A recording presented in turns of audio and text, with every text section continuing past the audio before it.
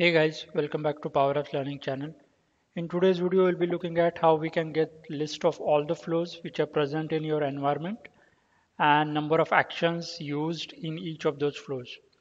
Now, this is really an important admin activity, considering the limitation of usage, whatever license you have assigned. For each license, there is of course limitation if it is E3, E5, or you have per user license for flow, per user license for Power Apps. Each of them have certain limitations on how many times or how many flow runs can be done, how many actions can be executed per user per 24 hours or per month, let's say. So looking at that perspective, this would be a really important action to look at how many flows are there in the environment, how many actions are there in each of the flow, which flows are running, which flows are stopped, which are not being used. So we'll understand how we can get all the list of flows and their number of actions and also the state of it. So we'll be creating another flow to get all this data. Of course, we'll be using the flow connectors. We'll be making use of flow, and there are some connectors available which is to manage your flows. So two of them are like Power Automate Management, and the other one is Power Automate for admins.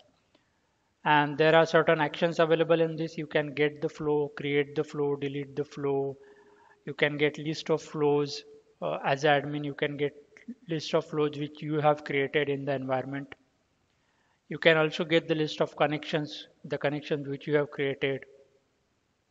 You can stop the flow, run, turn on the flow, switch off the flow, turn off the flow. So all these things are there, all these actions are available. We'll be making use of one of the action from this list only to get all the list of flows. So I'll just switch to the test flow which I have already created. I'll just run it for now. I'll show you how the response we get. I have got the response from the actions and I have sent it as a table to as an email to myself, let's say. So I've just ran this flow and we'll see. Okay, the email is already there, so you can see that these are the flows in my environment. Almost 8 to 9 flows are there, and the number of actions in each of the flow and their status, if those are started or stopped. So if I take you to the flow portal and if you go and see how many flows are there, so you can see there almost 9 flows are there and one of the flow is stopped. You can see that this is disabled, the last one. So doc approval flow 1 is stopped. That's the one which is stopped here. So that's how we'll be able to get the list of flows, number of actions and their current state. Now let's get into the detail how we got it, what actions we used it, and how we send the data back as a tabular format in an email. So let me just quickly create a separate flow. We'll create a flow, let's say, and create list of flows. Okay, so now you have to find the connector Power Automate for admin. So you have to type full actually to search for it. So you can see it here, Power Automate for admins, and there are these actions available. So either you can disable a flow, enable the flow, and edit the flow, get flow, removals of flow. You can remove the flow also. You can delete the flows from the environment. This is the one connector available, uh, Power Automate for admin. Then there is one more. Let me just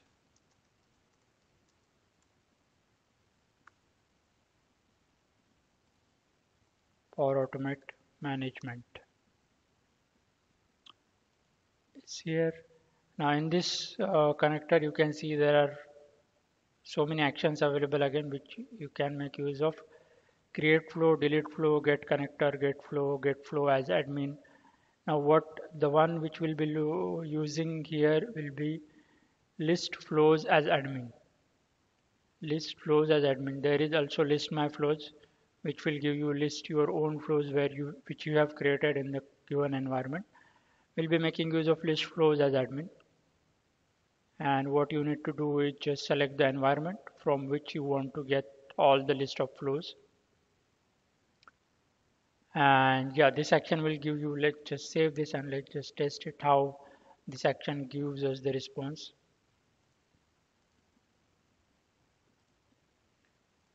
Just run it. And okay, now you can see this. I'll just put it in a notepad.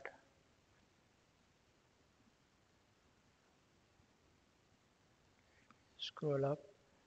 Okay, so you can see that we have got, okay, this we have got the arrays of the information for each of the flow. Now this is the first instance what we are looking at, where we are getting all this information like name, ID, type, properties are there. In that we have definition summary, and in the definition summary there are also actions. So you will get the list of actions as well in this JSON, what actions are being used in the flow. And yeah, this is the information we are getting. Here you can see there is a display name and state. So we'll be making use of these properties to generate our own table and send it as a notification, email notification. So we'll be reading display name, which will give you the display name of the flow. We'll be reading the state, where it will tell us whether it is running or stopped. And we'll be counting the number of actions in the flow through this data. So we'll get this data and we'll just count number of actions in this flow. So that's how will be the information you will get it, and we'll just now parse this information and we'll try to read it. Let's just edit the flow and just use another action, create HTML table, and here we'll just pass. So you can see it here. You can read all these properties from the response of previous action. Now we'll be looking at the value. So this will give us the all list of flows. Now we'll add the columns, whatever columns you want. Let's just make it custom. We need, the first one would be the flow name, then we have the state and number of actions.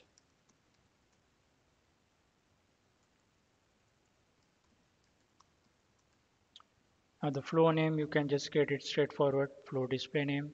You just select this. The next one would be the state, that is also available here, flow state. Just select it, flow state. And now then for the number of actions, you can look for action is there, actions property. There is actions property, but we want count of it. So what we'll do, let's just type something here, go back, and okay, it's not appearing. Let's do one thing. Let's just go back here and type actions here. What we'll do, we'll just copy this expression. I'll just inspect it. That's the way I use it usually. You have to inspect it and you can get the expressions. Just copy this expression, remove this, go to the expression, use function called length. This will give us the count of the records in this array. So now this expression, which is actions, will give us the array of the actions, and we want the count of it. So I've used length function, and what we have passed here is the actions expression. I have added it here. So let's just click on OK. So what it is, length and then the actions expression. This will give us the number of actions in this flow. Now we have our HTML table ready. Now let's just send this table as an email, send an email. I'll just send it to myself for now. And list of flows in our in default environment. We'll just pass the output of the create HTML table action. Well, let's just save it and test it.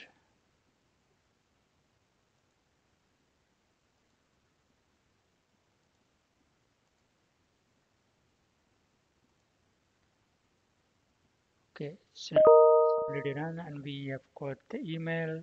So let's just see. Okay, now you can see that we already got the list of flows, flow name, state, and number of actions. Of course, the formatting is not correct. I mean, we'll just add some CSS into it. So to add that CSS, what you can do is just edit the flow, and here in this body, you can just add some CSS over here. So what you can do is just CSS HTML table, just Google it. You'll go to the W3 schools, and here let's say just try it yourself. Just copy this particular CSS, you will find it here. You can find this style here and put it in your email body. So in the flow, let me just go back to the flow, just put that CSS over here. Now before putting this CSS over there, let's just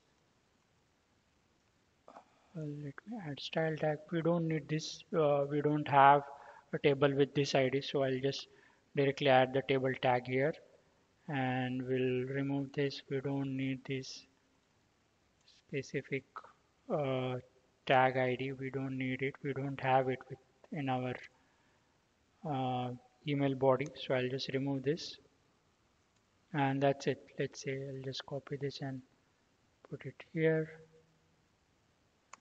Okay, let's just save it and run it again.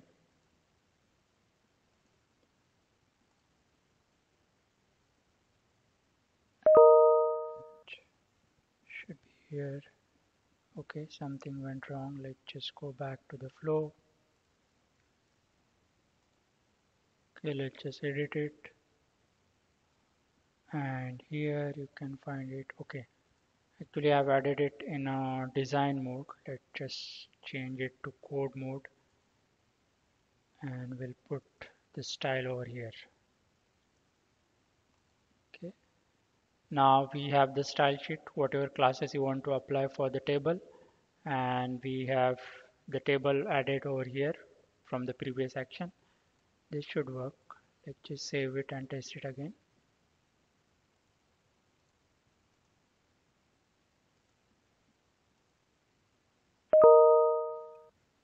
Okay, yes, it's there, but still the formatting is not there. Let me just check it one more time.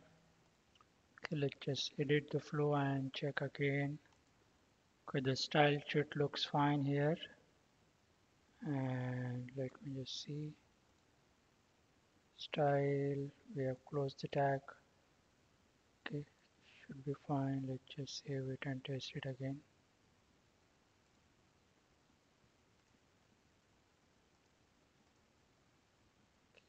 Just see. Okay, this is fine now. So the style sheet has been applied, and we have got the list of flows with the state and number of actions in it.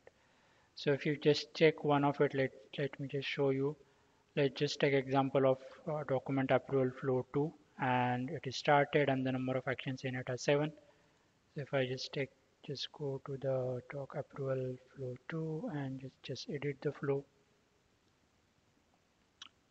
you can see that there are the actions which are there, the number of actions 1, this is 2, 3, 4, 5, 6, and this scope itself will be considered as a separate action.